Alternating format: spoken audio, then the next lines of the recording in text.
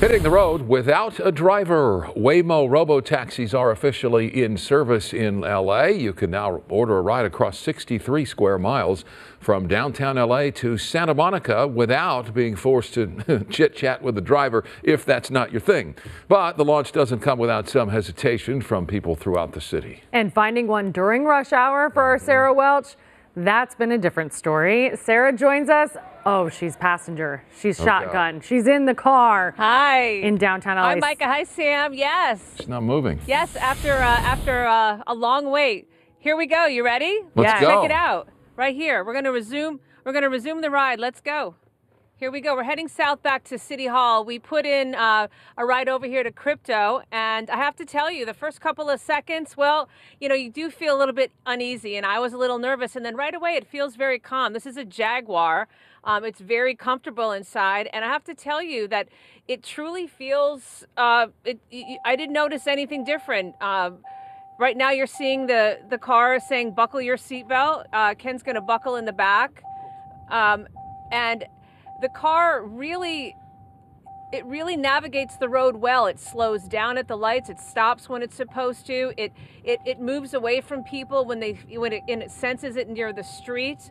It's interesting. And you know, when we were in the car, we also checked to see there's support. And so, because the seatbelt needs to be buckled, in a moment somebody's going to come on and please remind people in the vehicle to make sure that their seats are buckled. Otherwise, the car will have to pull over.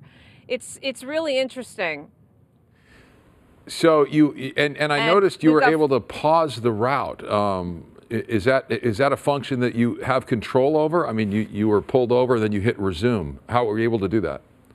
Yeah, you're able to pause. Yeah, you can pause the route. If you want to get out sooner, you can. And just like with Uber and Lyft, you can add a couple other destinations. So when we got over to Crypto and we got there and we were about to come to you guys, we decided we would add a trip back over to City Hall. So that's where we're going to head back. So, you know, this technology has been tested for the last several months. Since last October, they've been testing these vehicles out, and today's the launch day. And, you know, we've been joking all day long. It's been a very busy day. They've had a lot of rides. We had a ride set up sometime earlier this afternoon, and about 10 minutes before, they sent me a notification apologizing for the inconvenience. But it's very smooth, and even when you take the turns, it's not as jerky. And, you know, you would wonder if it's a machine, not a human, but it's really maneuvering well. It's incredible, the technology. Has anyone spoken to you from customer service on your ride? Yeah, we just called customer service. In fact, I can call them right now. If you're in the vehicle and you need rider support, they're going to answer the phone in just a second and answer any questions that we might have. Can you hear that? Yeah. Okay, so you can get a hold of somebody. Yeah. Okay, you can get a hold of somebody. You can pause the ride. You can add stop. Sounds like, I mean. Hi. Yeah. It's a lot of flexibility in a Waymo. See the wheel. Oh, hi. We were just checking in. Hi, we were just checking in if we needed you. No, we're good. Thank you. A very smooth ride. We appreciate it. Sorry to bother. We don't need you after all. Yeah. We needed you to know that you were there. We just wanted to know you were there. Sometimes that's all it takes. Yeah, we're just speaking about the experience. So thank you. Yeah. So Micah and Sam, you know, we've been reporting this all afternoon, but the Waymo rides are available in different parts of Los Angeles, from Santa Monica to Venice to Westwood. So it's really interesting. They're going to continue to offer these free for a while and get feedback and continue to expand their service area. It's interesting. I thought I would be scared, and I feel very comfortable. And that's exactly what the Waymo executive said you would feel once you got in.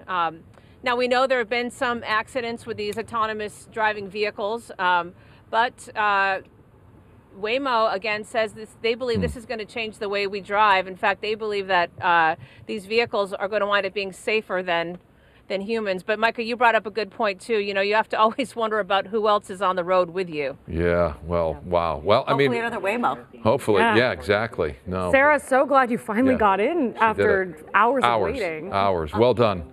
And safe travels. Safe travels, Sara. Thank you. Yeah, that's really neat. You know, the fear of the unknown is no more for Sara.